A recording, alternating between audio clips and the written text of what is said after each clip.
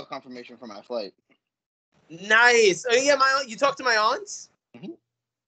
Everything. One See, line. I had anxiety about talking to them. It went really well. Take 3 wrestling We'll podcast. talk after this is over. Since Yeah, fucking. 10 seconds in. I don't So know why take you the started podcast. recording now. Like that. What are you doing with your life? You said countdown. You said Yeah, countdown. but then we started talking. That's your It's fault. fine. It's fine. Well, this is all part of the show. It's fine. Yep, I'm moving to Florida in 2 weeks, and I've had 3 shots of vodka in the last hour. Let's fucking go. Jordy. I have a short friend now again. It's cool. Awesome. Take the rest of the podcast. July 1st. You'll have a short friend again? Plus, I get to have a short friend, not name my wife. Do you not know any other short people? Are you as short as you are? No. Oh yeah, you do. Don't even lie. Who else? That's more. Schmergle.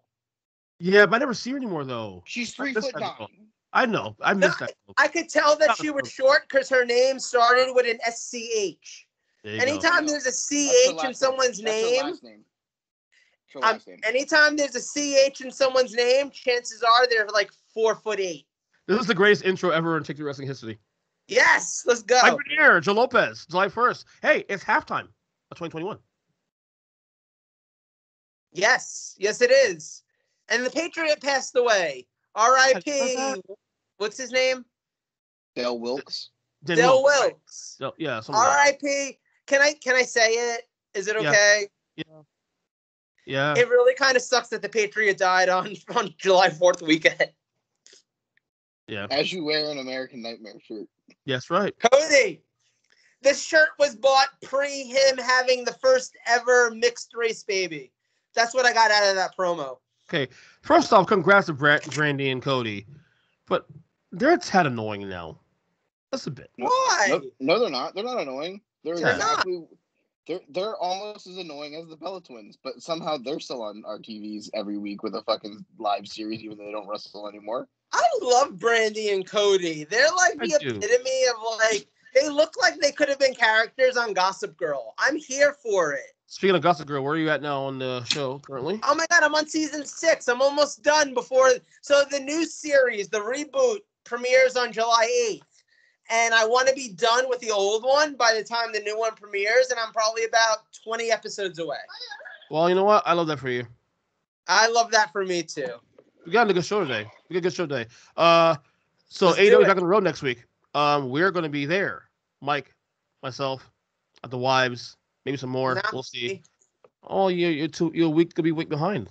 I know. I'm not moving to your part of the woods until July 15th. Well, by the time I get there, it'll be like the 17th. So we're going to talk about the memories of the Daily's Place the last 15 months, and then of course, memories alone.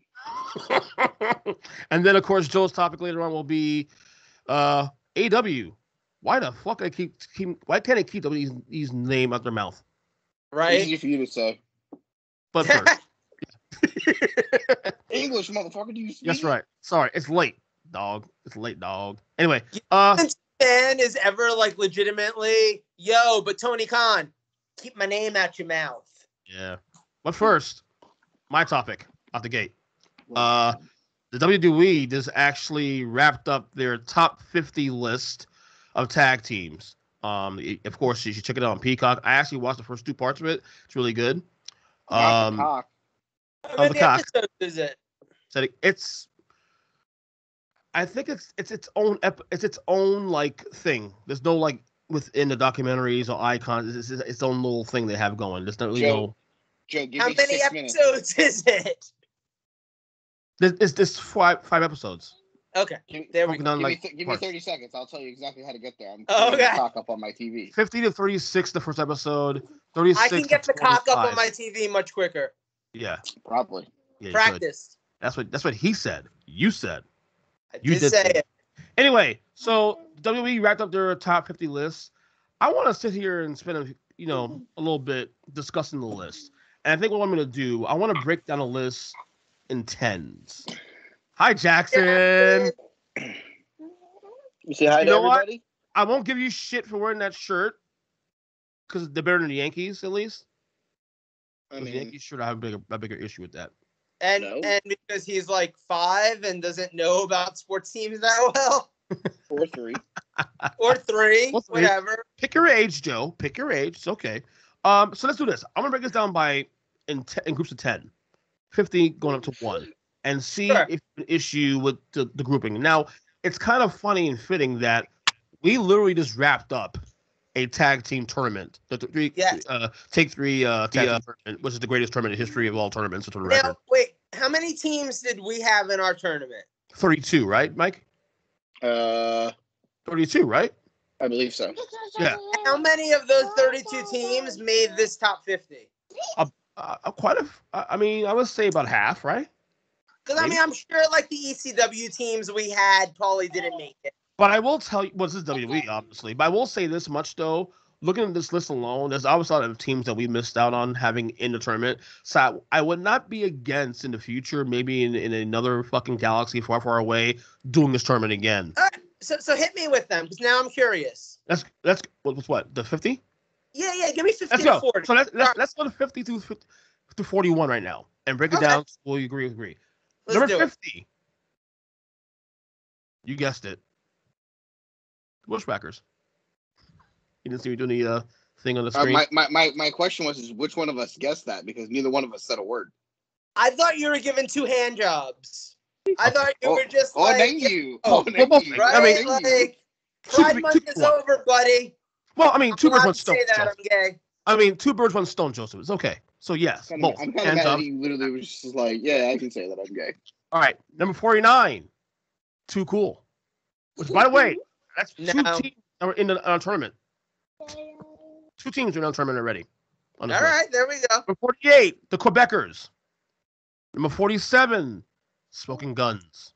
46. So I'm going to say this. Okay. Personally, the Quebecers were whatever, but I really prefer the Fabulous Rougeau brothers. Me too. But of course, they may be in this. They may be in this. We haven't gotten there yet. You're right. Right. Number 46, Strike Force. Tito Santana, Rick Martel. Did we have them? Huh? Yes. Did we have them? We had them.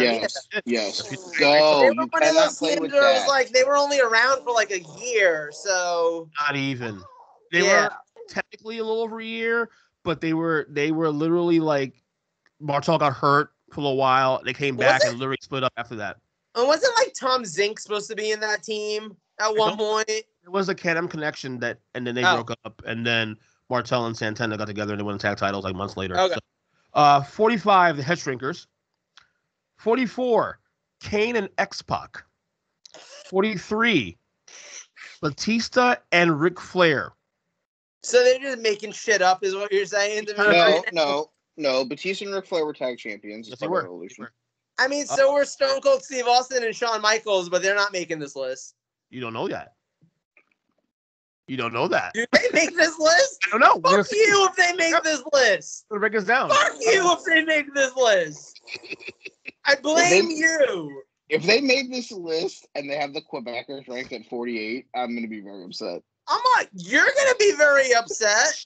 Right now, they're not on the list. Okay. 42, Eminem. 42 is Eminem. Nah, I can live with that. Okay. They should be higher. 41, the team that you can't stand, Joe, especially, the Nasty Boys. Oh, yeah, no. But you know what? In a kayfabe list put out by WWE, the Nasty Boys belong on there, and that's about a good position for them. I'm not going to disagree with that, actually. They should be 49. Right. Only the Bushwhackers like after them. No, they were, I mean, for that 1 year, they were booked like monsters. No, that's the thing. Like, look, I'm not a Nasty Boys fan. Right. But I'm not going to act like they weren't one of the main tag teams when I was a kid. They were definitely identifiable as one of the main WWE tag teams as a kid. From 90 to 91, they were looked at as the top. I mean, they beat the top. I mean, they won the tag titles against a top 5 team in this list, for the record. Right. On a big stage. Like, look, when we did our tournament, where you're basing it on in-ring work, you're basing it on title range, you're basing it on whatever we decided to base it on. The Nasty Boys belong in the list, but didn't belong too far along. Correct. If you're basing it on kayfabe terms and you're basing it in the way WWE does when they make these kinds of documentaries, the Nasty Boys totally belong. I'm totally okay with that. Another thing that stuck out to me here too as well was Strike Force. Back to Strike Force again. I'm surprised on this list because again they weren't together long. They got together late '87, won the tag titles pretty much immediately, then lost the title 5 months later at WrestleMania 4 against Demolition. Were off of TV for a year because Martel got hurt. Came back literally for WrestleMania 5 and broke up that night.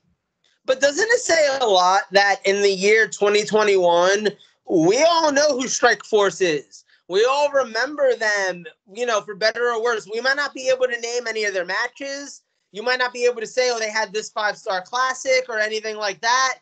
But you know who Strike Force is if someone says, yo, you ever hear Strike Force?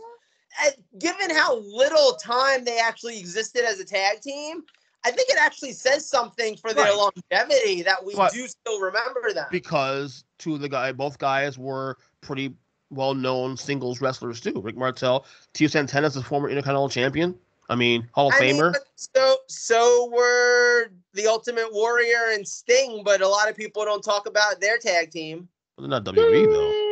Sure. But I'm saying, even when you talk about tag teams in general, nobody's out there being like, oh yeah, the fucking Blade Runners were amazing. The only other thing that stuck out to me also on this list too, this 10, is like, I know we shit on Too Cool, but dude, they were fucking over for a year. They were over at a time where everyone was over. D'Lo Brown was over. Savio Vega was over. The late 90s were a weird time where everyone could get over in wrestling. All you had to do was like maybe something lewd with your hands. Like just right, the worm, all that shit. Yeah, exactly. It's so stupid, but I have no problem with it. Mike, what stood out to you in this 10?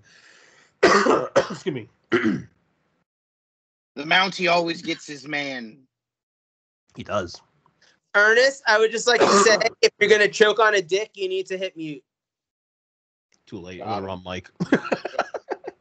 I guess the other thing that stands out is the lack of love for one Ric Flair and Dave Bautista. You think be higher than 43? I walk through miles inside this pit of danger. So they lasted, what, 1 year as a tag team, if that? Well, I mean, Evolution was around for however long. Jackson, stop. You're good, dude. So wait, what do we got next? What do we got for 40 next 10. to 31? So 40 through 31. Here we go. Number 40, Rated RKO. Number 39. Huh? I don't low, right? That. Okay. Yeah. Number 39, a team that made our tournament. Paul London and Brian Kendrick. There we go. I'm proud of that one. That's low. This one is low. I will give you that. That's low. 38. Mutual respect here. DIY. Yes. I would probably have London. I would probably have London and Kendrick ahead of them. And you're not talking. You're talking to probably the biggest Johnny Gargano supporter in the world. Without question. Yeah. 37. Did we not have DIY in our tournament? No. How do we miss that? That was a bad on us, for the record. Did we add NXT in our tournament? I don't think we did. I don't think we had anybody. We had like the Revival and stuff, or American Alpha. I think we left NXT out of it. Okay. Wow. So I think we could almost do an entire 16-team bracket just like NXT tag teams. That's not a bad idea. It would take Earnest actually watching. Yeah, I have to watch the old shit. But I know some of them existed back then. Some of them. 37, the world's greatest tag team. That's really low for that. John Richardson and some other guy's name. I forgot his name. Charlie Haas. Benjamin and Haas. Yeah. Right. That's really low for them. 36. This feels low to me. Money Inc. No, that's about right. No, I would have them. I would probably have them lower.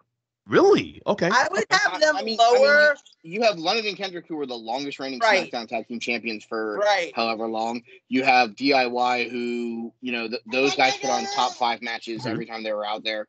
You have Rated RKO. Yeah, you have Batista and Ric Flair, half of which have been in Marvel movies. So, like, obviously, there's room like to that. Down. No, but I will say, like, honestly, if you're gonna move if we're gonna sit here and be like, oh, those guys are ranked low, then there's got to be some teams that we're going to sit here and be like, those guys are ranked kind of high. And I think this is one of those cases where it's like, I'd rather see DIY up a little bit higher. I'd rather see Brian and Kendrick. You almost just said Brian London and Paul Kendrick. Yes. You literally almost fucking. I really did. I'd rather have like London and Kendrick up higher, and I'd rather see Money Inc. a little bit lower. Like Money Inc. was a good team, but they weren't an amazing team or anything like that. Like it was a good pairing of two gimmicks. You know, you had the rich guy and the IRS guy. Like Strike Force in a sense. It also worked. It also worked because Ted was trying to work less in the ring. Right. IRS could go out there and get thrown around by whoever, and then let Ted come in for 5 or 6 minutes, and then go back to getting thrown around, and then they get a cheap win. Right. All right. 35. Chris Jericho and the Big Show. Stop. Yeah. 34. 34. The Natural Disasters. I don't hate that. I don't hate it either. 33. The Street Profits. I feel like if we do this again, they'll be in the top 25. And like, say they do another year or two from now, they'll be in top 25. No. You pulled off on the Profits the last year, buddy. They would have. Yeah, I'm sorry. They'd have to get pushed like really, really well. And now, granted, I'll give you this. We're about to be in front of live crowds again. The Street Profits are great in front of live crowds. Without question. We've seen them. Mike and I have seen them in front of the Full Sail crowd more than a few times in person. And we've gotten to see them in bigger arenas and stuff too, I think. Right? Am I wrong about that? So. Like a takeover or something. I feel like they won Raw also too. They won tag titles on Raw too before crowd away. I think they're one of those acts that works really, really well in front of a crowd. So I am going to amend what I just said and say that maybe you're right. A year from now, when they've been in front of crowds for like another year, maybe you're right that they will be one of those teams. Right now, they're kind of non-existent. I'm not feeling bad about saying no. Okay. They left them off of the WWE WrestleMania card on purpose because the pop would have been fucking banana sandwich. Yeah. All right, 32. Jack and Gerald Briscoe. I can't say I've ever seen a single one of their matches. The only positive I'll say about this is at least they're including the Legacy.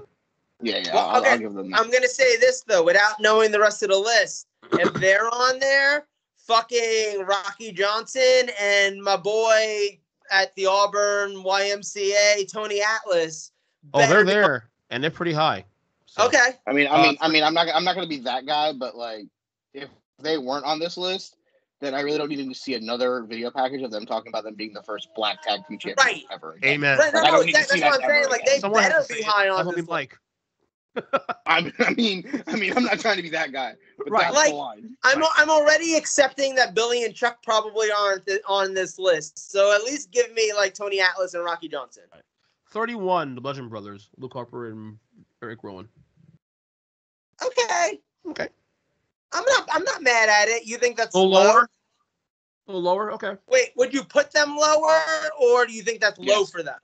No, I put them lower. Okay, that makes sense. I agree with you. The fact that, yes, they were a tag team for an extended period of time is a good thing. They were tag champions a couple times. Yes. But then there were also a lot of that time that they were a team. One of them was hurt. Right. Yeah. All right. And I always kind of felt like, can I be honest, too? I felt like the Bludgeon Brothers as a gimmick was kind of like they broke them up. You know, they broke them up as the Wyatt family, and instead of actually giving them both a chance in singles where they both would have been awesome, as we know, they ended up just putting them back together in a new gimmick as a tag team. I never really liked that much.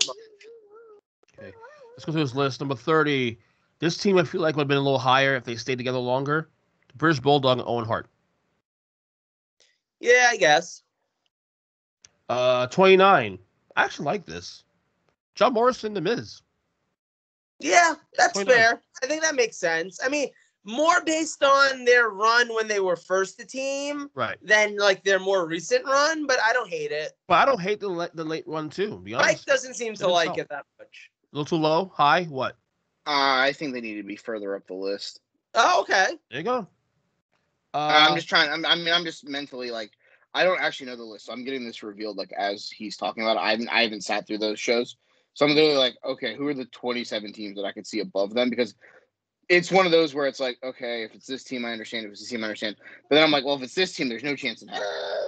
The only thing that I know is I saw the top 5 of this list on social media, and I really can't wait till we get there because I think that's going to be an interesting conversation. The top 5 I actually agree with. The order I might tweak. Let's just we'll get there. We'll get there. You guys are familiar on this one. 28, The Bar. Who are they? Cesaro and Sheamus. Okay, I didn't know that. Wait, we are The Bar. This one started watching?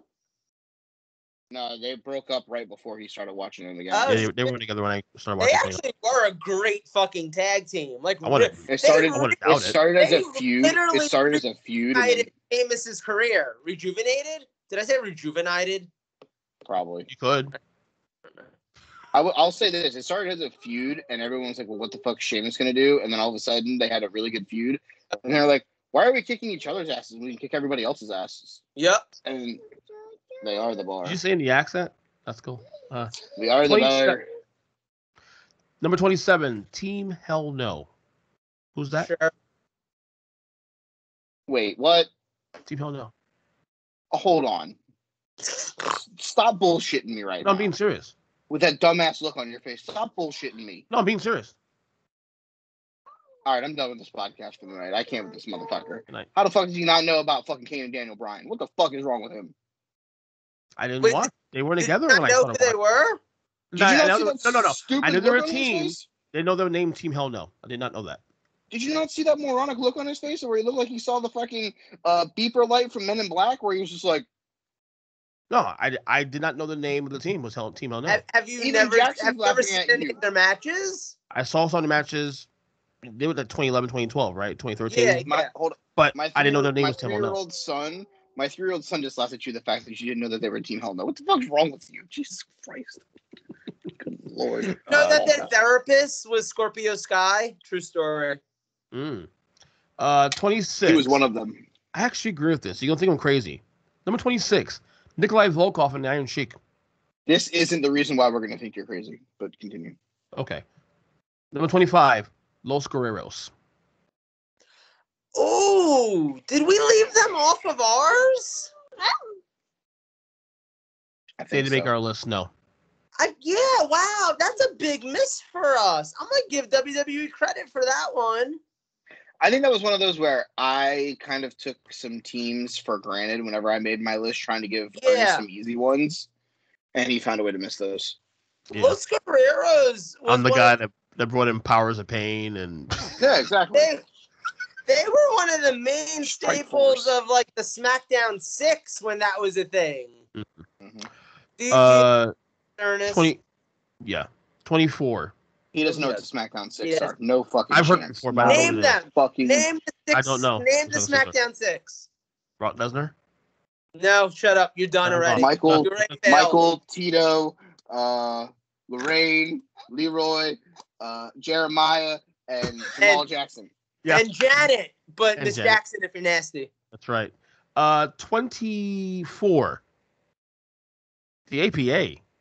Feels low. No, that's probably right for them. No, I would say that's right for them because their thing was they didn't need to be tag champions. Theirs was the gimmick. There was a lot of stuff that they did that was like the backstage stuff and being paid to beat people's asses and protect people. Like their thing was the gimmick. It wasn't necessarily the matches, and I think that's why I'm gonna give you that one because I would say, and this I don't feel like this is a hot take, but y'all can tell me if I'm wrong. Ron Simmons, who was literally the first ever black man to wear the NWA World title, the first ever African American to wear the NWA World title, I would say his most famous stint in pro wrestling was in the APA. I agree. More people know him for the APA than they do for being the first African American to be world champion. Right. Facts. Yeah. 23, the Blackjacks. Like Mulligan and. That's got to be Mulligan. I'm assuming so. That's got to be Mulligan. Originals, yeah. Yeah, it has to be. 22. Again, that's one of those teams I can't say I've ever seen a single one of their matches, but sure. But hearing about their career, I think you kind of have to. Yeah. I may be wrong here because I didn't watch the era of this era, but based on the legacy, it feels low to me. Maybe you can tell me something different. 22, the Shield. No, I'm okay with it.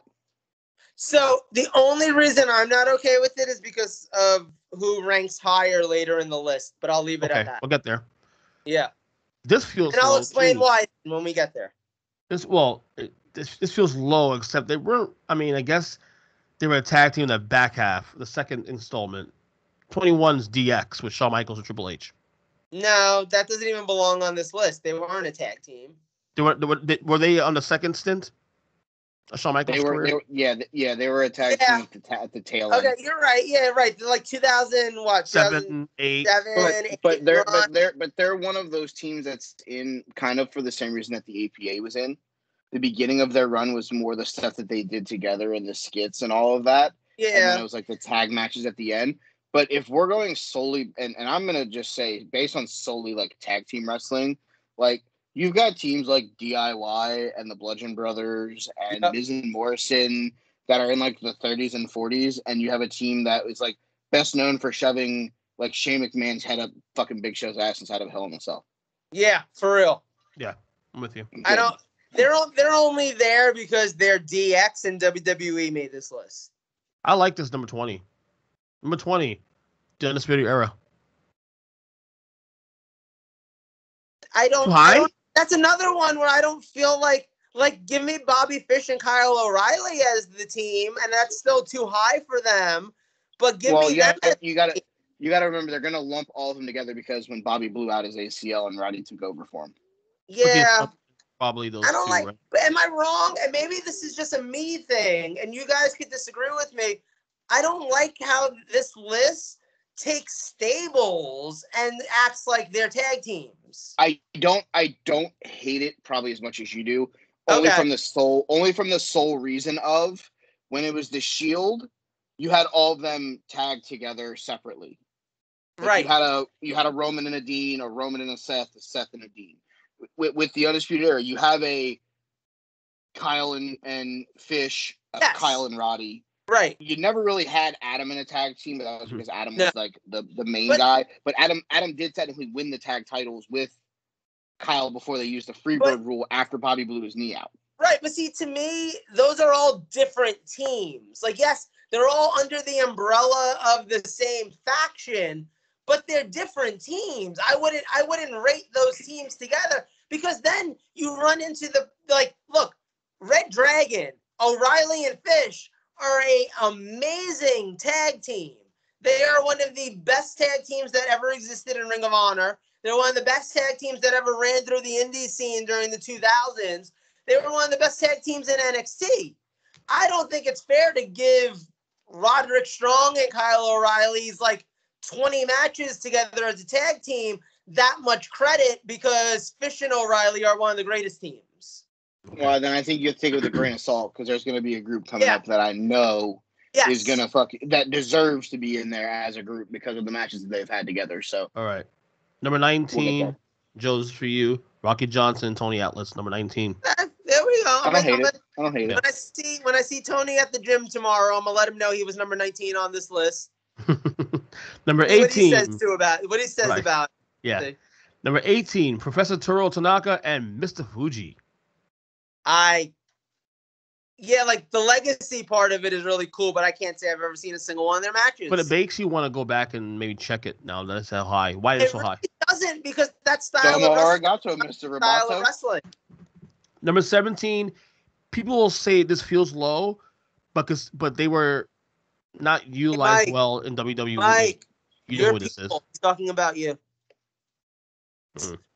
Number 17, this is properly rated, to be honest with you. Had they had the career in WWE they had in WCW, they'd be in the top 10, maybe top 5. Wait. The Steiner Brothers. Okay. 17. But wait, is this just a WWE list? Yes, it is WWE list. Yes. So as a WWE list, the Steiners do not belong that high. Yeah, they're running WWF. I can argue that. Yeah. Their run in the early 90s in WWF was nothing to actually write home about. I agree with you. Their legacy comes from WCW and the NWA. No, I think it was just WCW. They were there at the tail end of the NWA. They were real tail end. Yeah, they were. They had a solid 1 year there. And, right. Number 16. This is probably because of the gimmick and all that. The Rock and Sock connection with Mick Foley and The Rock, of course. It was fun, but if you're talking about, but is it disrespect to DIYs of the world? And you said the Bludgeon Brothers, it's disrespect. I'm starting to get mad that Stone Cold and Shawn Michaels aren't on the list. If you're gonna give me the fucking Rock and Sock connection. Right. Okay, hold on. Go ahead. I want a small spoiler alert. You can look at the rest of this and tell me. Is the two-man power trip on this list? Is Steve Austin and Triple H on this list? No.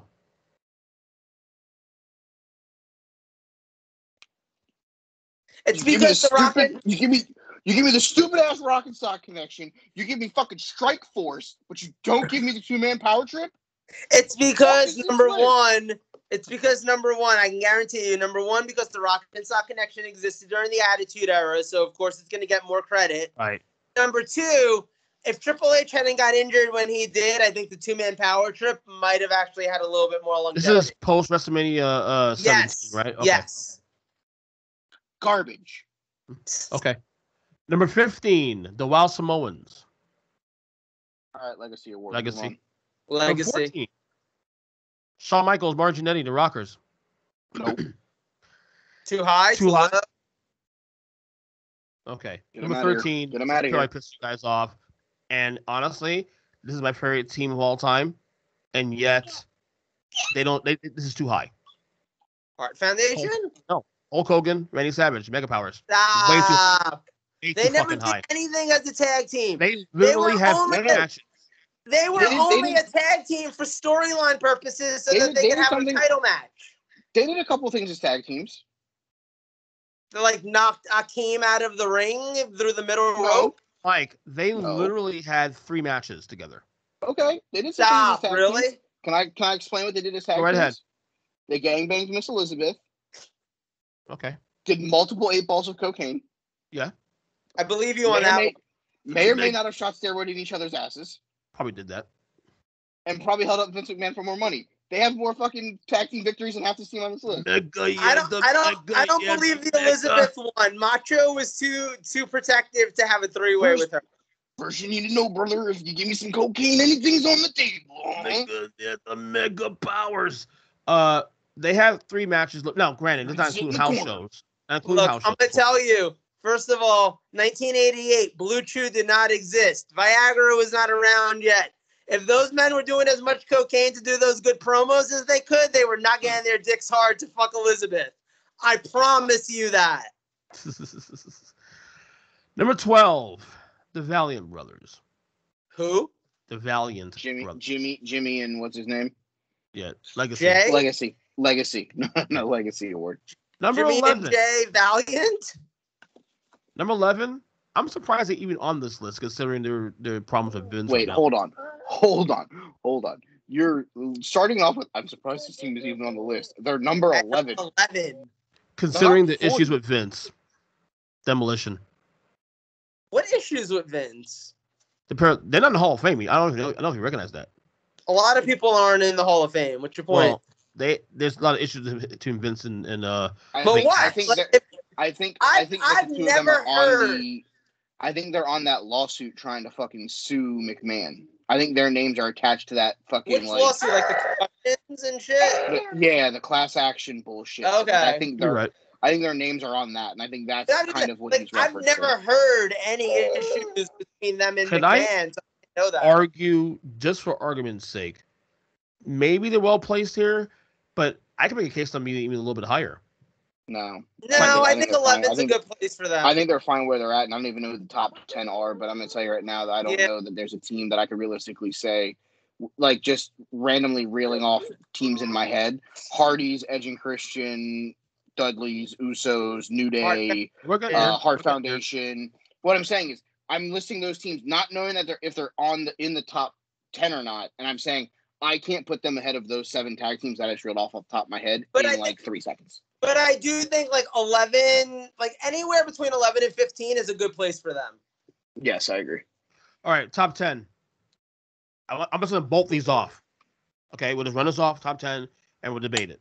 Okay? Do it Usain Bolt style. Do it in 2 seconds.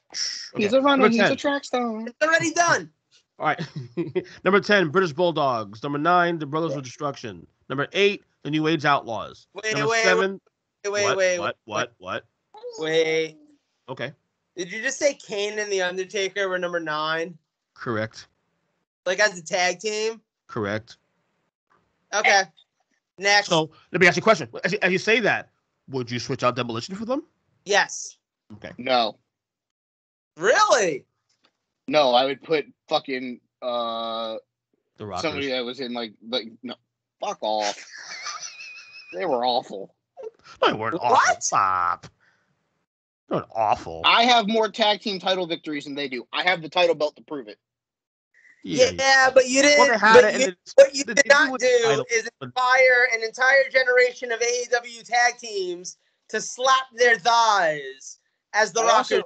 I also didn't do so much cocaine and throw my best friend through a barbershop window, but I mean, what the fuck? Oh, I mean, that guy ended up becoming arguably the greatest wrestler in history of the business. Yeah, you're right. He did. And his left eye's going one way and his right eye's going the other way now. Damn. That's true. Fuck. All right. Number 7, the Usos. Number 6, the Legion of Doom. I'm out. Okay. Wait, what's wrong with the Usos at 7? That's too low, actually. That's too high? The fact that Legion of Doom is fucking ranked above them is hot trash. I totally agree with you. 100%. I agree with that. 100%. In fact, I could make a case with Demolition being ahead of them also, too. Stop. I guess I could. Stop. So what? Demolition, of course Mark boy. Demolition. Now, Legion of Doom, even in WWF terms only, had a longer longevity and a longer run. Demolition existed for, what did we say, 4 years? Yeah. Legion of Doom was around in the early 90s and then again randomly in the mid-90s and then the late 90s and then Hawk fell off the stage. True, but I would say Demolition for those 4 years, I would say 3 of them, they were the tippy top of that division. Oh, I agree. And that's the case I'm making for Demolition. That's all I'm saying. Okay. Garbage. Here we go. Here's top 5. And I'll say this once again. I think they got it right with the 5. You're wrong. We can debate. 5, Dudley Boys. 4, Edge and Christian. 3, the Hart Foundation. 2, the Hardy Boys. And 1, you know what it is. Come on. New Day. I want you to say it. I want you to chant New Day. New Day does not belong at number 1, and that's my problem with this list. Okay, so let me just say this real quick. Okay. So I haven't watched. They're not a tag team. They're a stable. I'm sorry. They're not a tag team. They're a stable. Here's a case I'll make for them as someone that's fresher coming into watching their run. Okay. I didn't watch, I'd say, about 3/4 of their run from 2014 to now. Sure. But I knew who they were. Longevity alone is going to make a case for them. Forget the amount of titles they have. They 11 titles now? 11? 10? Look. If you were telling me this was a list of the top stables in WWF history, and you told me that New Day was at number 1, I would sit here and be like, I fucking love it. They belong there. They are easily the most successful stable in WWE history that has stayed together all this time. Even now, that they're on separate shows, they're still kind of a stable. They're still really relevant. Yeah. No, so I agree. If this was a stables conversation, I agree. They're not a tag team to me. I'm sorry. They're not a tag team to me. But they're top 5, definitely, right? And they've been 8-time tag team champions. So what the fuck do I know? But they're not a tag team to me. They've been more than 8-time tag team champions. Okay. They're 10 or 11 now. Yeah. Let me just say this real quick also. Our tournament, we got it right. We got it right. Dudley Boys. We got it right. Yeah, I don't think. Well, hold on. We got it right, but WWE also got it right. New Day? Okay. Because here's the thing. We took into account what the Dudley Boys did in ECW, something that was not counted on this list. Good point. Correct. A lot of a good portion of the Dudleys title runs and tag team matches that were most notably known was their time in WW or in ECW. Now they came over to WWE and they had a fucking hell of a TLC match or two with Edge and Christian and the Hardy Boys. Cool story, bro. But it looked from my perspective. What was the 5 again? Okay, top 5, 5-1. Dudley Boys, Edge and Christian, Hart Foundation, the Hardys, and the New Day. Okay, the fact that the New Age Outlaws and the Usos aren't anywhere near that fucking conversation is hot garbage. Okay. Wait, Joe, real quick. Where were the New Age Outlaws? Real quick. They Joe. were like 7. Joe, real quick. Mike, so you have a problem with the 5? Yes. Who are you taking out of the 5 and put it in there right now? I am taking the Hardy Boys out. I'm taking Edge and Christian out. Okay. Really? Yes. Oh no, I would keep both of those in there. I like that. But you have to remember. You have 3 tag teams from the mid '90s. You have nobody from the 2000s, the mid 2000s. You have nobody from the early '80s, with the exception of the Hart Foundation. At the end of the day, who was the best known tag team in that entire Attitude Era? It wasn't the Hardy Boys. It wasn't Edge and Christian. It wasn't the Dudley Boys. It was the guys that came out and said, "Oh, you didn't know? Yeah. Your ass better call somebody." I was going to get there. I was going to get there. Top fucking 5. It's kind of hot. It's kind of hard. I don't know if they're top 5. I do know that where they're at's low. How do you? Okay, wait. 6? So I will say this. I will say this. I agree with Ernest. I wouldn't put the New Age Outlaws in the top 5. However, I do see your point about those 3 teams, Edge and Christian, the Dudleys, and the Hardys all being top 5, being a little BS. I would put one of them, probably the Dudleys, into like 6th or 7th, and I'd put the Usos in the top 5. I think if you're going to have the New Day at number 1, their greatest rivals, the only other tag team to make it as big as they have in the last decade in WWE, are the Usos. I think you get them into the same stratosphere. My top 5 are in order: New Day, Dudleys, Hart Foundation, Usos, New Age Outlaws. Do we agree Hart Foundation in top 5? Do we all agree Hart Foundation top 5 tag team? I got a question though. Mm-hmm. What is the highest ranking tag team from the early 90s? Early 90s? Hart Foundation. Hart Foundation, technically. Which was at like number what, 8? 3. No, 3. They're number 3. They were at 3. Okay. I apparently wasn't paying attention. That's okay. WWE's top 5 was the New Day, the Dudleys, the Hart Foundation, Hardys, Edge and Christian.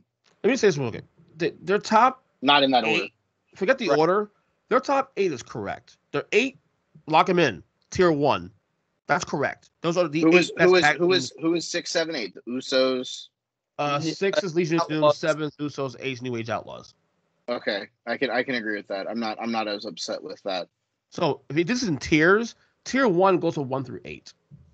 Yeah, I can agree with that because you could put the 8 of them in any order you really wanted to, and it not be wrong. New Day. I said, to me, the biggest thing with the New Day is I just don't feel like and this might be just me. Like I said, look, they've been 11-time tag team champions, so the fuck do I know? I feel like the problem is, Joe, here's the thing you have to remember. You take them and you make them 2 separate tag teams, both of them are making this list.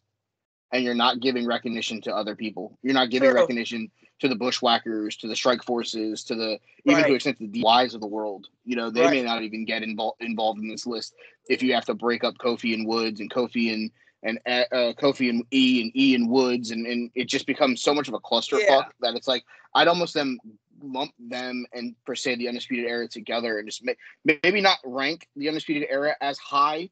Because it's like the only reason why it wasn't just Fish and O'Reilly for however long is because Bobby blew his knee out. Yeah. So it's like one of those things where it's like that's why I said when we were talking about them, it's like I feel like there's got to be like that silver lining. Like 3 different New Day tag teams could all make this list. You're right. And it's like there's a lot of teams that made this list that it's like, oh, it's cool that they're recognized as like one of the best 50 tag teams in WWE history. But now we have to break up this team into 3 different teams, and now we're losing teams off this list. Like if you told me right now, like, hey, this week your work to do or whatever before our next show is to take the 50 teams and put them in your order, just those 50 teams. Like, I would do it. But if you tell me that then I have to split up the New Day, I have to split up the Shield, I have to split up the Undisputed Era, I'm telling you straight up, Bushwhackers, gone. Money Inc., gone. Strike Force, gone. Like, there are teams that will not be here if you tell me I need to break them up. And it's not because I don't think they were great for the era that they were in. I think that Kofi Kingston and Xavier Woods and Big E were better than Strike Force and Money Inc. Can I ask the question that we're all thinking before we move on to the next topic? Okay. Where are the Killer Bees? Who cares? The same place that the Fabulous Rougeaus are. Be Brian Blair. This list. Be Brian Blair. List of Killer Bees. Fucking Iron Sheik hates Brian Blair belongs on this list. Iron Sheik hates Brian Blair. Be Brian Blair, you cocksucker. I'm sorry, Iron Sheik and Nikolai Volkov on this list is bullshit. No.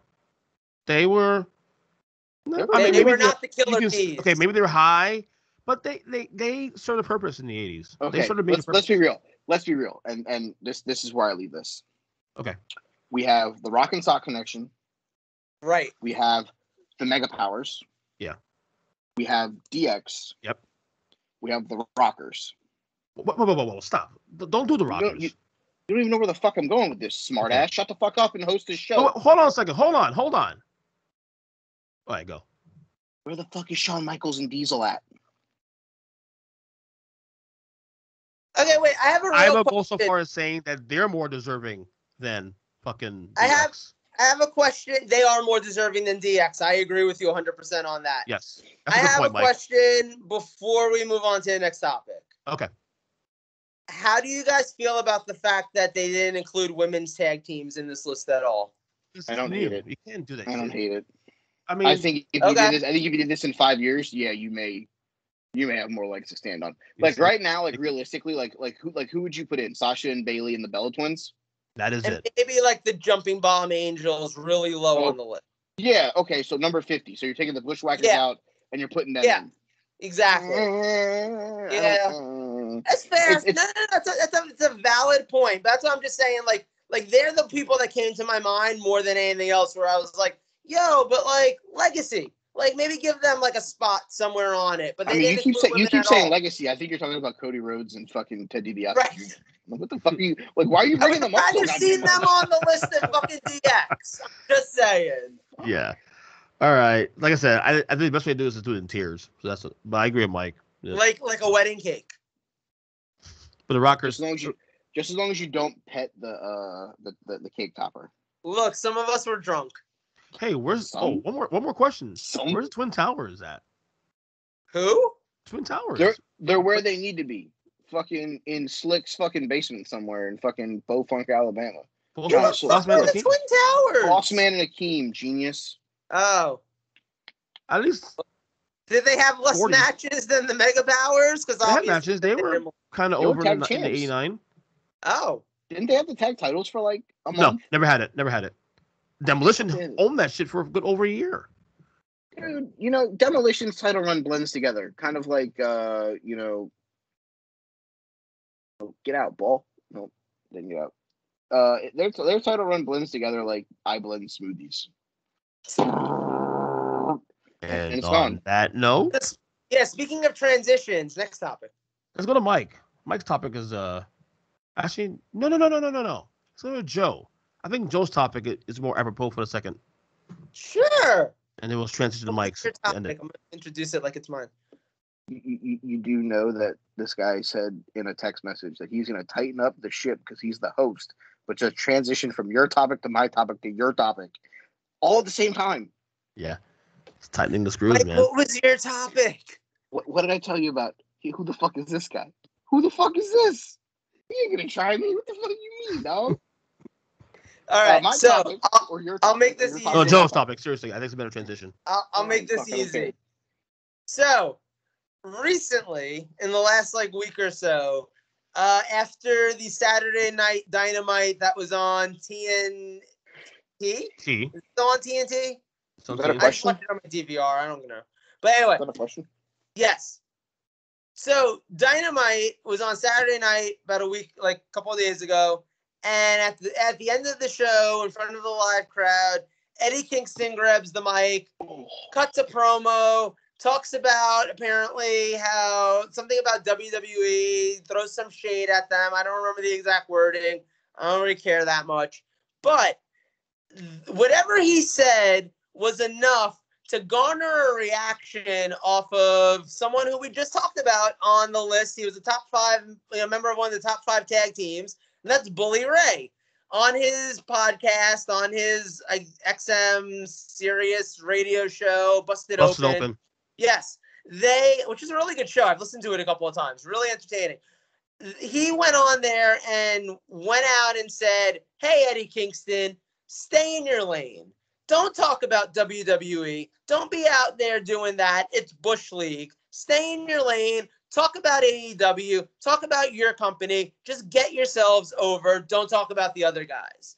And I guess the question here is, how do you guys feel about that? Do you guys think Bully Ray was right? Do you think AEW spends a little bit too much time taking shots at WWE? Do you think other wrestling companies do that? Because here's one thing. I did see a couple of tweets that pointed out how Bully Ray might be not the best person to be pointing out that someone shouldn't be taking shots at WWE, since he built his fame on a company that did nothing but take shots at WWE. Okay. All right. So let me start. They took more shots at WCW than they did WWE. Because at some point WWE had Eric stuff and everything with them at some point. Yeah. I mean, they were technically on the payroll there at some point, so I think that's a little bit more. That's a little bit more work shoot. But the shit with WCW was more like, hey, fuck those guys. Yeah, you're right. For our listeners, for context, let me read quickly the quote from Bully Ray to Eddie Kingston. Just for context, real quick. Okay, he says, "Quote: I love Eddie Kingston to death. If we were having promo wars and I was captain of the team and somebody says you get to pick one person to do the promo for you, I will most likely pick Eddie because of his believability, tone, inflection, everything about him. But in this case, Eddie needs to shut the fuck up and stay in his lane. And his lane, of course, is an AEW guy speaking about AEW and flying the flag at AEW. Then I'm completely on board. Tell me how great AEW is. Fly the flag of your company. Show me that you wear the heart on your sleeve." Okay. I agree with him 100%. Even though you said that Bully Ray has a history of doing this shit, kettle, one of my biggest problems with AEW in general, and my AEW mark, is them not focusing. Was that? What? Continue. No, I didn't hear what you said. You didn't need to. Just keep going. No. You'll hear it back when you listen to the show. It's fine. Right. AEW does not keep their focus on the ball. Okay? Stop worrying about Vince, Triple H, Stephanie, fucking just stop worrying about WWE. Work on your shit. There's a lot of holes in your product still you need to fill up. Okay? Production problems and all that. Remember the spot with Jericho falling off the cage, for example, production error, shit like that. You need to worry about yourself. Worry about your product. You're not going to be WWE at this point. Okay? Maybe in 10, 15 years in another world far, far away when Vince sells the company, maybe if you guys still in business, maybe you have a chance. But enough of the fucking shots, dude. It's to me, it's just corny. That's the problem. To me, it's corny. So here's my thing too. Sometimes I wonder how many things are actually like shots at WWE. Like, I mean, look, there's the obvious ones. There's Cody coming out and hitting the fucking throne with the sledgehammer. Right. Yeah, obvious what that's going for. But like, you see how like people this week were making reference to like Kenny Omega's facial hair on Dynamite, last night, where it kind of looks like 2005 circa Triple H. Now here's my thing. That could just be ironic, or given how much the guys in AEW are very clearly wrestling fans to the level that we are, am I necessarily going to be shocked if Kenny Omega was backstage talking to like Nick Jackson and being like, look at me, I look like Triple H in 2005. The audience is going to eat this up. I'm not shocked by that if that's the reality, because these guys are wrestling fans. The Young Bucks were at a Chikara, at like a King of Trios once. And I know we don't like to talk about Chikara, but whatever. They were at a King of Trios once. And I was there. and one of my friends was taking a photo with them. Was it you, Mike? You were there that weekend, weren't you? It may have been. Was it Parker? Was it Kevin? It was I don't think it was me. But you were there that weekend. That was the one that was there with Wiggy and Kevin and all of that. Yeah. When everything went down. Yes. So, but that weekend, I remember being by their merch table and saying something, because Tatanka was there. That's right. Motherfucking Tatanka was there. And I was geeking out because I was just like, holy shit. Tatanka's 5 feet away from me, and I really just want to go say hi. And I have a photo with him, and it's the most amazing thing ever. I'm such a dork. Anyway, I remember saying, though, next to the Young Bucks, standing there in front of the Young Bucks and Kazarian and Christopher Daniels. They were also all at the same table. I remember saying to them, oh my God, I'm such a dork. I really just want to go meet Tatanka. And I remember one of them, I think it was one of the Young Bucks, being like, yeah, dude, we're all wrestling dorks. We're all fans. Get over it, kind of thing. Because, fuck those guys. But, I remember that interaction.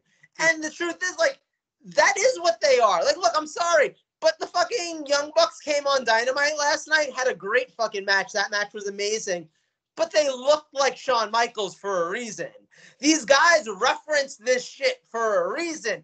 They're fans like we are. So I'm not surprised if they're working in these Easter eggs and references and stuff like that. But at what point is it too much? At what point I will say, no, but you guys are just doing this because we all saw it in the 90s. I will say in the case of the Bucks, though, especially for the Bucks, because everyone shits on them anyway, that they're just fucking doing it just to piss people off. They know to piss everybody off. 100%. They're getting heel heat. 100%. Yeah, real fucking heat. Yes. Agreed. Michael? All right. Number one. The last 3 companies that have really decided to go after other companies on a major scale have all ended up fucking closing. Yeah. WCW, gone. ECW, gone. I think Memphis back in the 80s tried to go after Vince too. Gone. That's my point here. Maybe it is better for you to fly the flag of your own company. But here's the thing. I'm not mad at Eddie Kingston. Okay. I love Eddie Kingston. I love Eddie Kingston because that's the way that Eddie Kingston's always been. Yes. Eddie Kingston ain't changing for a motherfucker, and it don't matter who tells him to stay his lane. If Eddie feels his way about something, Eddie's going to tell you how he feels. That's when Eddie, since he was in Ring of Honor, that's when Eddie, since he's been in Chikara, IWA Mid-South, don't matter. That's the War King. So Bully Ray telling him to stay his lane, cool. Telling him worried about his own shit, cool. But at the end of the day, Eddie Kingston ain't the one that's doing the production shit. Eddie Kingston ain't the one that's out there fucking making these decisions to dress up like fucking Hulk Hogan and the Rockers and fucking trying to be fucking cheesy ass heels. Eddie Kingston is doing Eddie Kingston things. And at the end of the fucking day, in an industry where everyone kisses each other's asses to get fucking title pushes and wins and character fucking builds, matter of fact, Eddie Kingston's been the same motherfucker from day one. I respect Eddie Kingston more for that because that is what it's about. Didn't Eddie Kingston work at WWE for a while? He tried out for WWE. Okay. He tried out for WWE. He didn't sign him. Right. But at the end of the day, that's the thing. Eddie isn't mad that he didn't get signed. Eddie's just being Eddie. And that's what I take away from this. And that's the thing. The raw emotion of Eddie Kingston, the human being, that's the guy I want behind me going to war every time. And him sitting there saying, they're stupid and this and all the shit that whatever he said, take it with a grain of salt. But he's also trying to fire up his own guys because they're going on tour in a week, 5 days. Yeah, we gonna be there. But maybe this is an approach that no one's thinking about. Maybe this is Eddie knowing that the people are listening backstage and knowing that we're getting back in front of different fans. They've been in front of fans for the last however long. But here's the thing. In the back of everyone's head, WWE is going to start touring again. And they're going to be filled. People are not going to not go because it's WWE and not AEW. Let's fucking be real. Right. We've been locked inside of our houses basically for a year and a half. I don't care if it's WWE, NWA, Impact, fucking AEW, your mom's podunk fucking wrestling fucking company. If there's a fucking wrestling show that I think I can go to right now, I'm probably going to fucking try my best to go to it. Because at the end of the day, I haven't been able to see live wrestling with the exception of WrestleMania in the last fucking calendar year. I would just like to interject and point out how I am the intergender North Carolina champion of your mom's podunk fucking wrestling company. That's fine. You can be the intergender champion. That's fine. I don't give a fuck. I look at it from this standpoint. I love the fact that Eddie Kingston is trying his best to get the guys behind him ready to go. And, like, that's the thing. And the fact that Eddie's been a guy top to bottom, Eddie does Eddie things, and I love Eddie for that. Bully Ray, I love the fact that you're trying to do, I'm not going to say the right thing, but you're doing something that a lot of people don't do, and that's look out for someone that you're friends with. There's a lot of people that turn their back on you once you get signed or once you decide to do something else. Oh, yeah. So the fact that Bully is trying his best to tell Eddie, stay your lane, because what happens if tomorrow something happens and, you know, oh, Tony Khan's fucking going to jail for embezzlement or something like that. And now the only major company is WWE, and Eddie burned that bridge by cutting a promo in Jacksonville after a show. Like, at the end of the day, I think Bully's just telling Eddie, like, tone it down, do your stuff, worry about getting yourself over and fly the flag of your company, because you don't want to burn all the bridges to the ground. Right. There's a reason why Tessa Blanchard hasn't been seen on North American television since what happened with Impact. Right. Because every fucking bridge is fucking engulfed in flames. But do you think that in order to rev up the team, like you're saying, in order to get the guys in the back to be like, yo, let's go out, let's be the fucking #1 wrestling company. And I'm going to tell you, I know you say, and I know it's a joke with us, but it's also sort of true that Earnest is the biggest AEW mark. Give me AEW over WWE right now. I can't say that I tune in all that religiously to anything WWE, but I watch Dynamite every week, and I've even started watching Elevation, and if Dark wasn't 2.5 hours and 17 matches, I'd probably at least consider it. So, like, I'm loving AEW right now personally, but my question is, like, why couldn't the war call, why couldn't the rev up the team speech be, let's go out and be the fucking best because we are, as opposed to let's go out and be the fucking best because fuck WWE? Because I don't think that's the way that Eddie Kingston's characteristically built. Okay. I think that was Eddie speaking from the heart. And I think that was Eddie trying to, like, also, like, you had to remember, they've been in front of that Jacksonville crowd now for 1.5 years. And 15 months, yep. 15 months exact, yeah. They probably won't go back to Jacksonville for a long time after this. Well, they're going back in like a month, apparently. Like August. It's probably part of the tour. I haven't seen the dates yet, but it's probably part of the tour. No, look it up. They're doing like one show like the first week of August in Jacksonville, and then, like, who knows? Maybe they just couldn't find an arena for that week or something like that. It is random. It also might be, no, you know what? They might be doing it in Jacksonville because of what happened with the University of Boston. But what happened with the University of Boston? They moved the date for the show in Boston back a couple of weeks. Okay. Or no, back like 2 months, because the University of Boston is making sure that all of their all the students are vaccinated, and they're using the arena as a vaccination site. So, and that week is the same week that AEW is supposed to be there. That makes sense. Yeah. So they were like, yeah, we can't. We got to go somewhere, and they can always go to Daly's place because they own it. It's easy. It's free. Yeah. You know, Daddy owns Daly's place. Like, that's an easy one. Right. All I'll say is, when it comes to the situation, the one thing that I'll always fall back on is Eddie speaks from the heart. He's done it in every promo that he's ever cut. And I think that Eddie also is riling up the fan base, because you got to remember, there's a lot of people in that fan base that probably hate WWE. What's the easiest way to get a cheer, a loud ovation? Fuck those guys. But I guess fuck them. Yeah. But I guess that's part of my issue with it, though, because, like, as many people, especially wrestlers, especially people in the industry, that go on Twitter and go on social media and say, hey, guys, can you stop being like, oh, fuck AEW, I'm a WWE fan, or, oh, fuck WWE, I'm an AEW fan. can you stop doing that and just be a wrestling fan and watch it because you enjoy it and want everyone to succeed? As many people do that on social media, to then go on their show and in front of their live crowd and be like, nah, but really, guys, fuck WWE. Like, I don't know. Like, the messaging is just so off to me. I would feel worse if it was one of the people that's actually going on Twitter saying that was also true. Right. I feel like that. You're correct. I feel like whoever's doing the delivery of the message, like if it's Kenny Omega, some fucking like dork on that roster doing maybe one thing. Eddie Kingston's an authentic voice. No, let's be real here. If Cody Rhodes goes on Twitter tomorrow and says, "Guys, stop bashing WWE, let fans be fans," and then when we go on Wednesday night, a random member of the fucking roster at the end of the night goes, "Fuck those guys," I'm gonna be more like, "Hey, that's on Cody for being the executive vice president and not fucking keeping his fucking people intact." Right. Like, if it's Omega coming out and saying, fuck WWE, then everyone's got free game to say it. If Kenny's going out on Twitter tomorrow and being like, "Guys, let Stanford be Stanford, let Jacksonville be Jacksonville. Whoever wants to watch both, cool. I don't give a shit. Let everybody have fun." Like, fine. Then none of your people can come out and say something.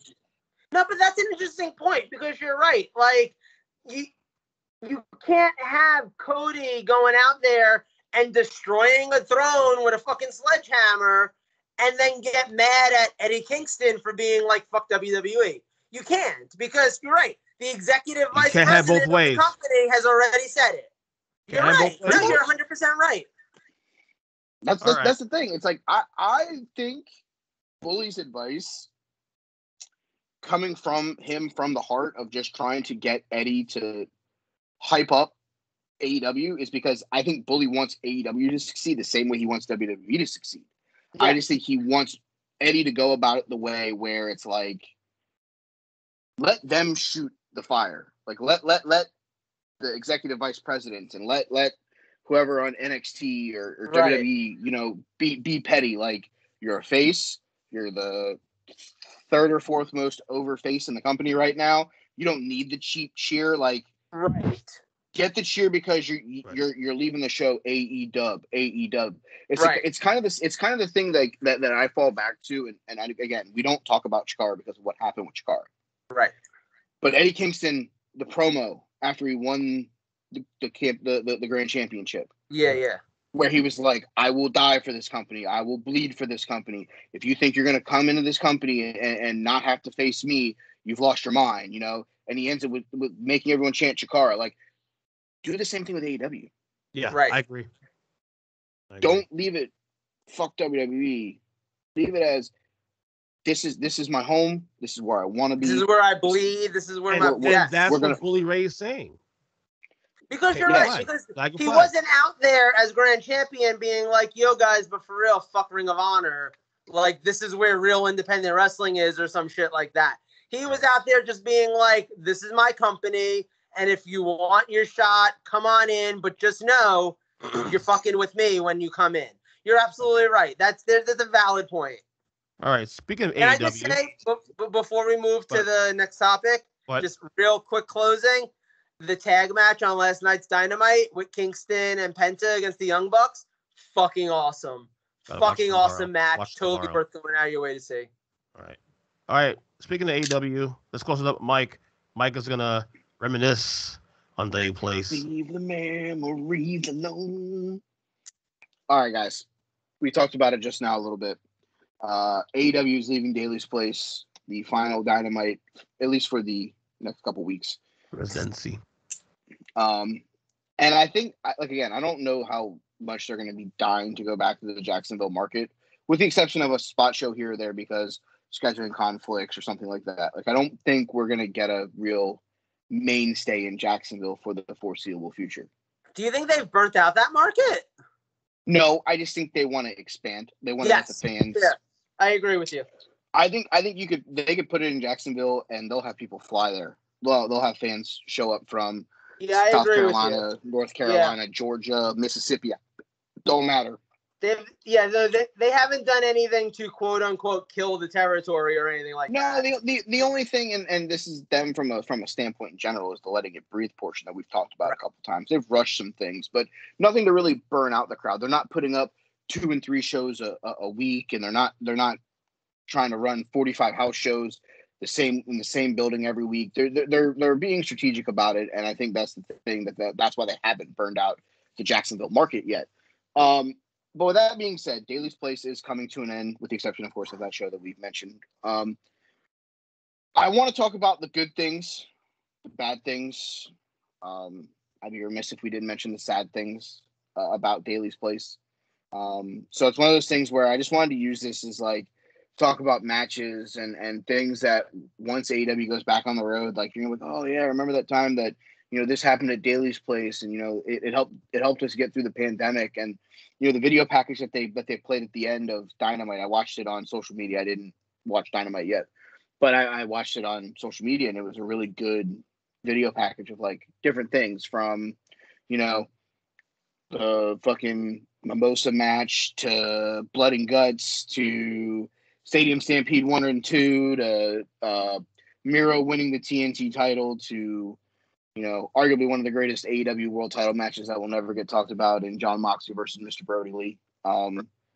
It's stuff like that. And, it's one of those where, and, I'll start and I'll let you guys go.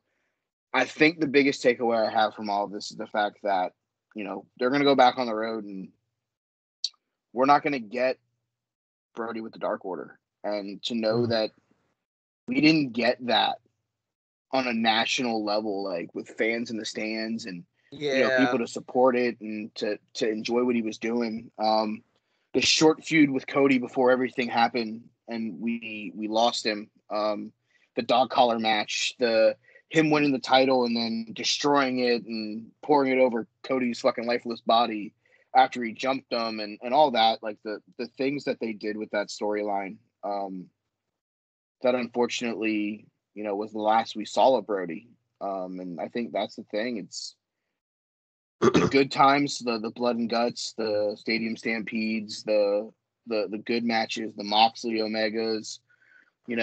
It's you got to remember the point that show building in Jacksonville got probably one of the best, if not the best, Cody Rhodes feud of the last 5 years, and it led us behind the curtain of a Wyatt family member, a bludgeon brother, whatever the fuck you wanted to call him. Me and Joe got to watch a lot of Luke, Brody, whatever the fuck you want to call him, when he was in Chikara and all that stuff, and then when he came to WWE and going to WrestleManias and all that, and it's one of those things where that Brody was special, and like it sucks, and I'm gonna miss, but it's like it's nice to know that I can go back and watch that that little quadrant of life, but it all happened in that building. I have the Claudio Steel Cage match on DVD that we're gonna have to make Ernest watch very soon.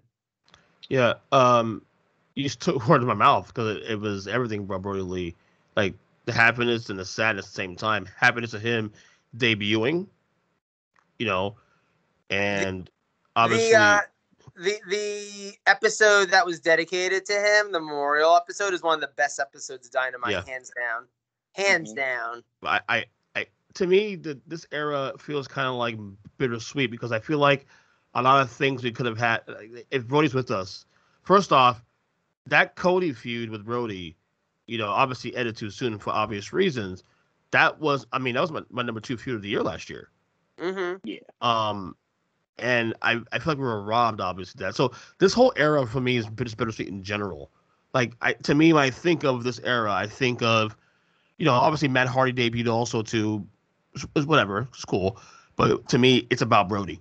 To me, that's the only person that comes to mind when I think about the quarantine era. Brody Lee debuting, fixing the Dark Order, which on this show, we said for over a year ago that, what the fuck's Dark Order? What are they doing? Joe hated it for a long time. And now they had a direction. And Brody fixed that. He won the TNT Championship and the dog collar match and all that. To me, it's all epitomizing the Brody, honestly, this whole entire era. I'll say this much on the Brody standpoint. If that didn't happen, the Dark Order would have had the world title by now. Yes, I agree with you. I think it's very possible. Absolutely. I agree. And I think that's the thing that sucks more than anything else is like we got him as like a secondary title champion, and that made that title almost as important as the world title when the ex-WWE guy had the fucking world title.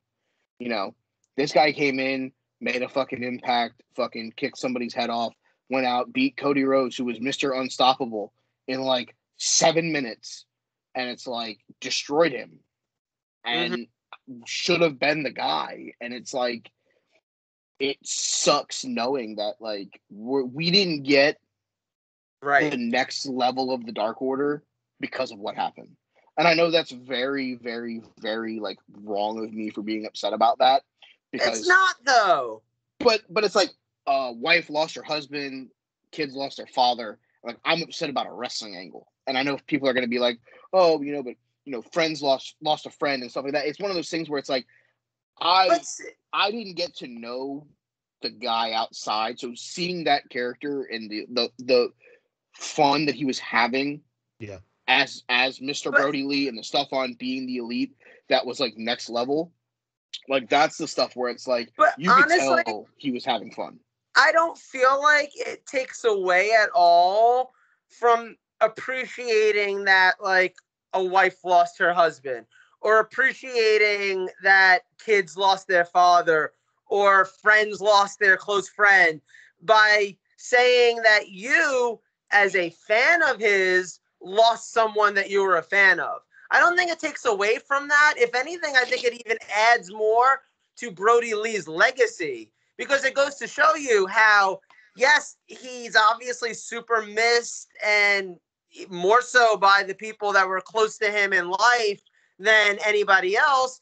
But the fact that someone who never met him, who only ever watched him on DVDs and occasionally in person in front of like a 250 people crowd, and occasionally at WrestleMania, and then occasionally on AEW and stuff like that, can still sit here and be like, that guy was fucking awesome and I'm sad that he's gone.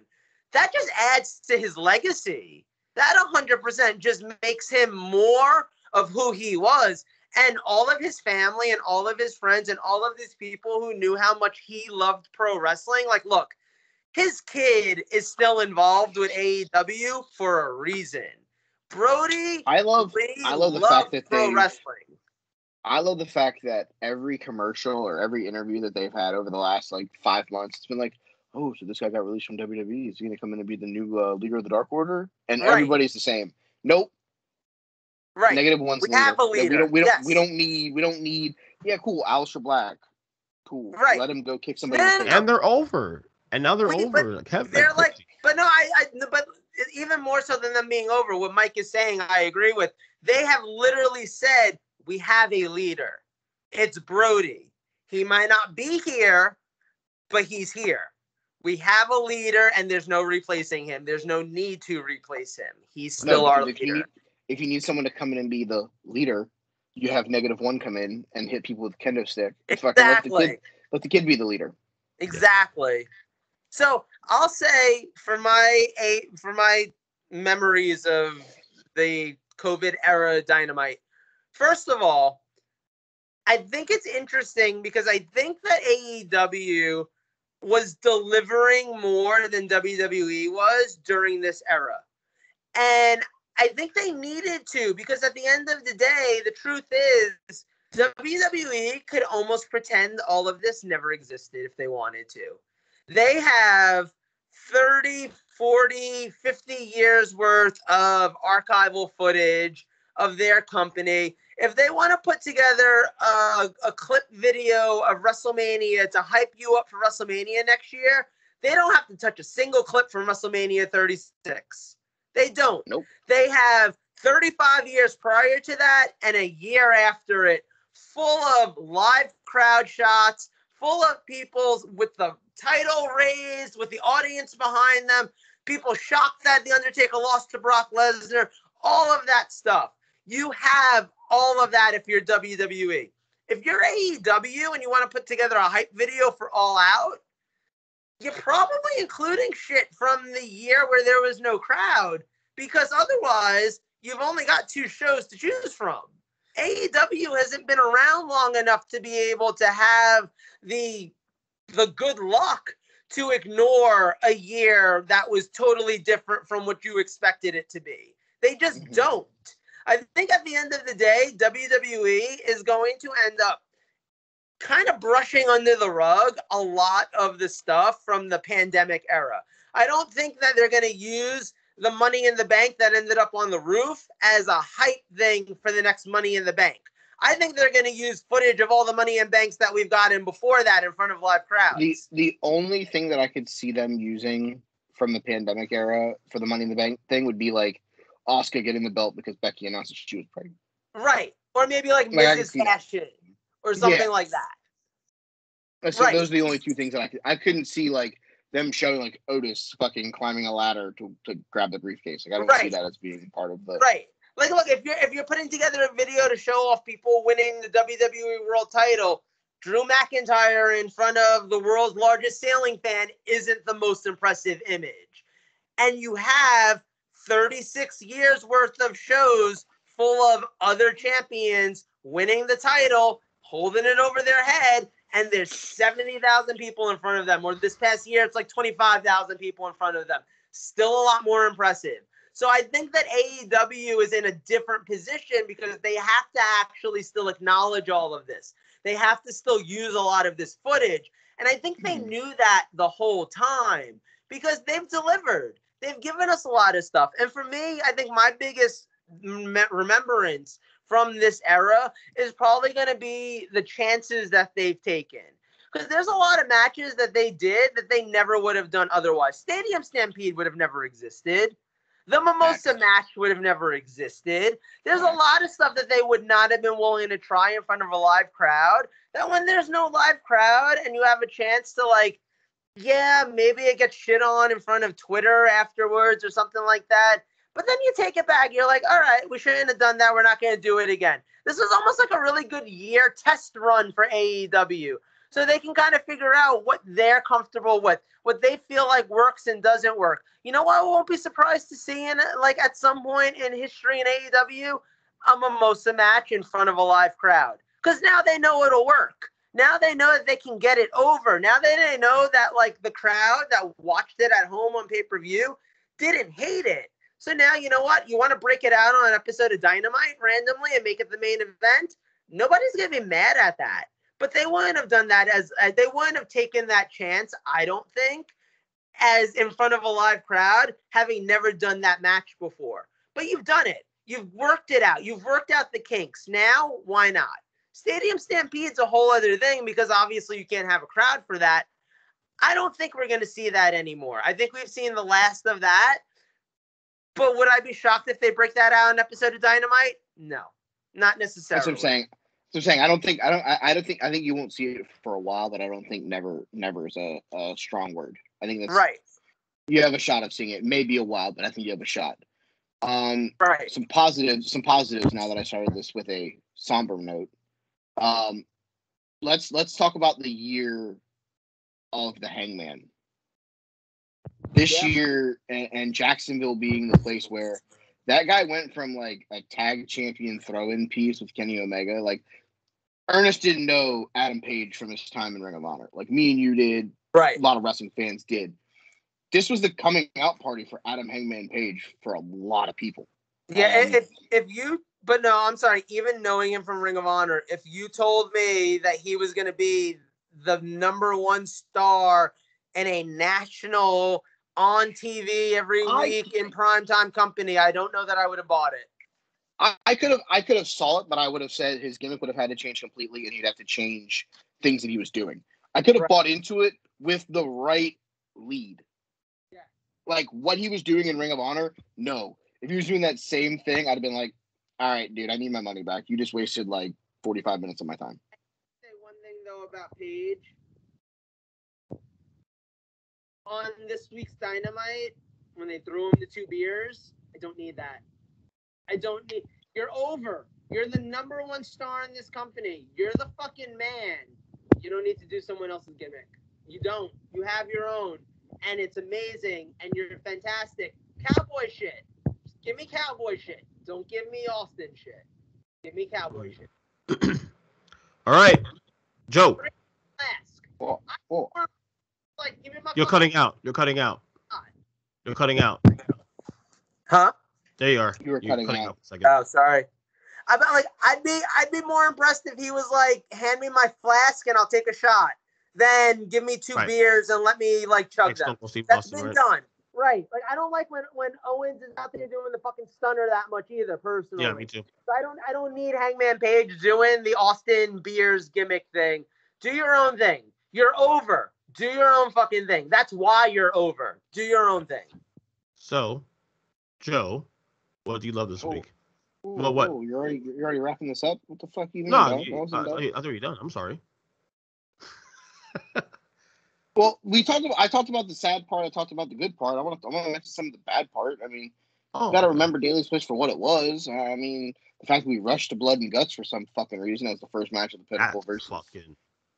Yeah, that shit. I wonder if they did that though, because it would be easier to do that at Daily's Place. Same reason why we think Hell in a Cell already happened too, instead of in October. Facts. Exhausted now. Get out of the way.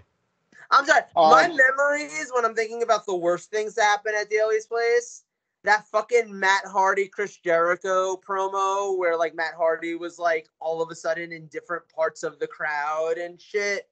I hated that. How about Sammy Guevara leaving half of his skull on the concrete floor inside fucking TIAA Stadium and then finishing the match? Can we agree that Matt Hardy has not been the greatest thing in AEW as a whole? He's been great as a manager. Like 5 gimmicks. Although I like this gimmick he has now. I don't. You don't like it? I don't hate it. I love the fact that he's not in the ring as much. So give him the microphone. Let him talk for Butcher and the Blade. Let him talk for Private Party. Neither of those fucking teams cut a promo. I'm cool with it. I don't care. It keeps him out of the fucking ring. Except at the pay-per-view, it's going to be Matt Hardy versus Christian Cage because, of course, the fucking is. Well, Christian needs to get a win. Outwork everyone, bud. Yep. There you go. The guy's the most overact to come in and doesn't get a title shot, but Andrade comes out on his second night and says, I deserve this, this, this, this, and this. Okay, bud. Whatever you say, bud. Stupid. Things I didn't like. Number one.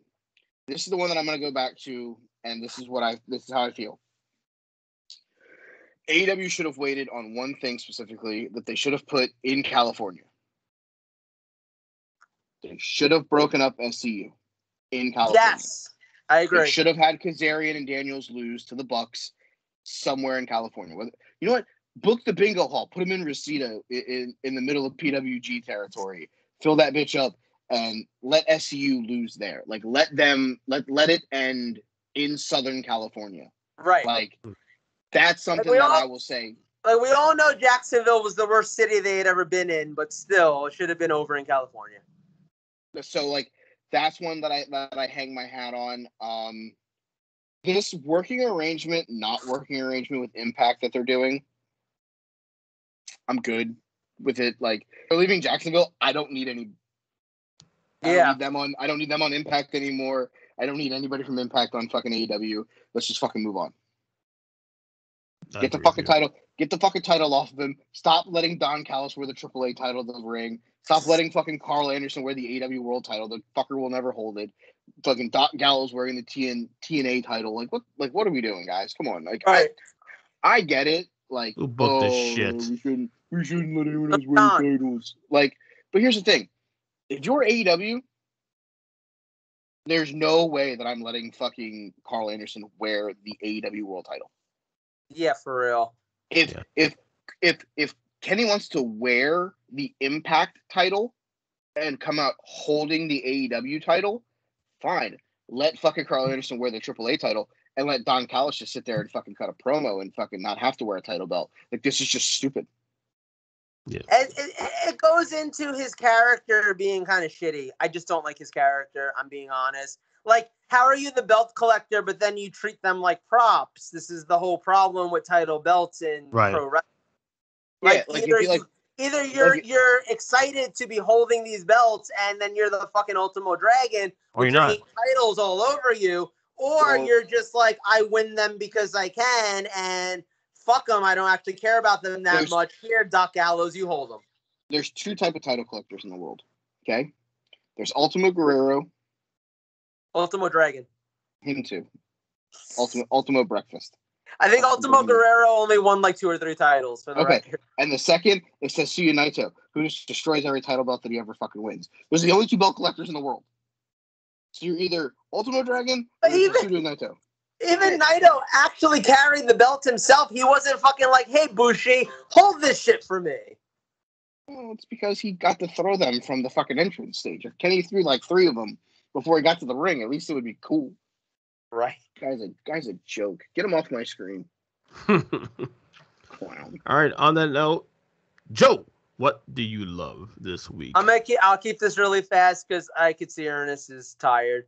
Andrade, Charlotte, you out there in the gym. You're wearing your AEW hat, your WWE hat. You proven that Eddie Kingston shouldn't be out there being like, fuck WWE. Because the truth is, AEW and WWE can fuck each other. And I love that for you. Dude, you're fucking insane.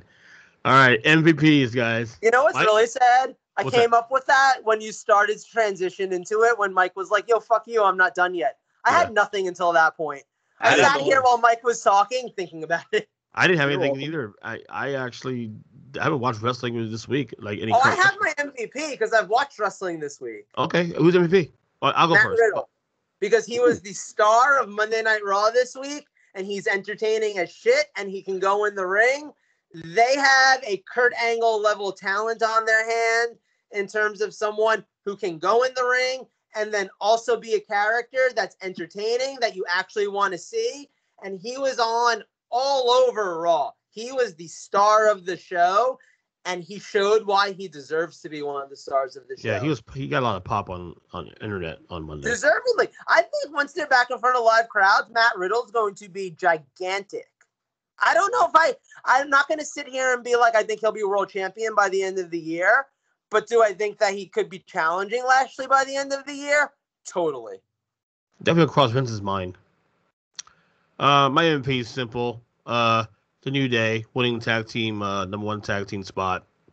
You know, I didn't have much this week to work with. So my LVP, my least valuable player, is Earnest for coming up with the worst MVP humanly possible. That was what the fuck. Hey, deal with it, motherfucker. See you in 2 weeks, buddy. Mike. All right, I got a couple MVPs this week. Number 1, the newlyweds of Seth Rollins and Becky Lynch. Congratulations. Yes, that's right. Congrats. Mazel tov. I don't find Seth Rollins that hot, so I'm really okay with this. Unless he was wearing white, or was that the kid next to us? That was the kid next to me. I found him hot. I thought the guy sitting next to me at that SummerSlam was really hot. Like, I'd have hit that shit. But, like, he was all into Seth Rollins, so I was like, oh, yeah, Seth Rollins. Ha, ha, ha, ha. Meet me in the math room. I said math room. I really did. You did. You really did. You're That's tired. Why I was like, I meant, You're tired. Men's bathroom, and I went with math room. I can't. I'm tired. You're tired. Second MVP this week. I've got to give it up to the new North American champion, Isaiah Swerve Scott. Yes. And my final MVP for this week, Ernest, you'll love this one. My third MVP this week is it's Bobby Bonilla for fucking hoodwinking the New York Mets out of $1.5 million for another fucking year. Happy Bobby Bonilla Day, everyone. 14 more to go. Yeah. Yeah. But before we wrap this up, I'm gonna break the news. Our next show will be the halfway point award show of the Take 3 Wrestling Podcast. Here's the award. Yes, it is my Roku remote. Don't give that away. How are you gonna change the channel? Amazon, dog. Fucking buy more. Fair. So next week's show will be the award show. Or are we waiting 2 weeks because of next week being elimination or no? Do we have enough time to get the award show ready to go? Yeah, we're going to do it on like Sunday night or something. Like, we're getting it in the can early this week. We have the award show, which we could actually do for next Thursday, and then the following Thursday would be the preview for Money in the Bank while we're commuting from Maine to Yeah. But I mean, honestly, to be fair, we should be able to do that one at our normal time because we'll probably be in a hotel room, you and I. That's what I was thinking. And I mean that in the least homosexual way possible, I promise, Carol. But we'll probably be in a hotel room at that point. Like, by 10:30, there's no 11, reason why we can't do this. Because if I'm flying up at 7 o'clock in the morning, yeah, no, 10 hours. That's why even if I make it 10 hours, and that's like 9 o'clock by the time. That's why my aunts were asking. That's why they were like, "What time does he want to fly?" Because like, doesn't he have to drive then? I was just like, I'll ask him. Yes. We'll figure it out. As always do. Award show. And then I'm breaking this out to you guys on the award show. We're changing up the MVP format. We're doing something different. It's going to be the way that we determine who our wrestlers of the year are. I guess the question really is, are we going to do the halftime show the same way we did it with the end of the year show? Or are we going to... Oh, that's cute. You think I remember? You know, it's even cuter, the fact that you're not going to cut this off of either the audio or the visual portion of our show, and we're fucking running about 35 minutes too long. So at the end of the day, let's have this conversation in something that we like to call a group chat. So until next week, guys, that's Ernest. He's an idiot. That's Joe. He's cool. I'm Mike, the guy who's going to tell Ernest that he fat, knows gay, who the fuck dumb. I am. Cool. Did you say fat, gay, and dumb? Yeah. I'm fat. You're gay. He's dumb. Okay, I'll allow it. Okay, you see? I'll allow it. We're like the New Day. All right. Wait, hold on. I'm stopping recording. Which member of the New Day is Ernest? I'm Big E, motherfucker.